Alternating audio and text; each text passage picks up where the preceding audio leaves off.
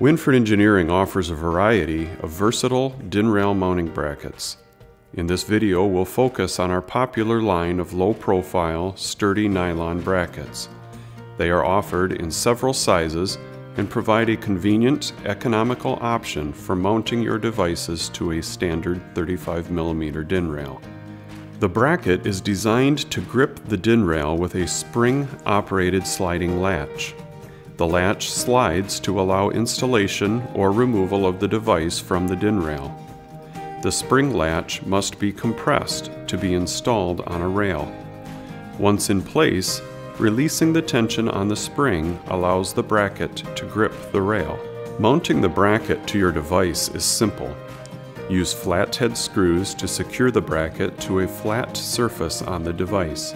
Install the bracket with a sliding latch on the lower end of your device rather than on the top end, so that when the device is installed on the DIN rail, the weight of it will hang from the fixed end of the bracket rather than from the spring-loaded sliding latch.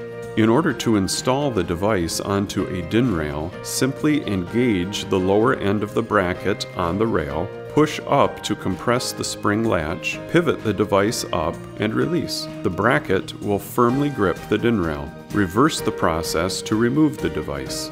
The spring latch design eliminates any hard-to-reach release tabs. See our webpage for product data, drawings, CAD models, and online ordering.